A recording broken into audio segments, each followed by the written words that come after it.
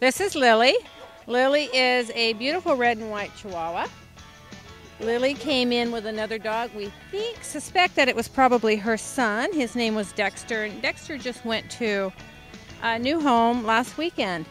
She does get along with other dogs, but she does get along with males a lot better than she gets along with females. So we recommend her for a home with other small male dogs. She's very affectionate, and she's very loving, and she's very devoted to her people, as well as her other four-legged family.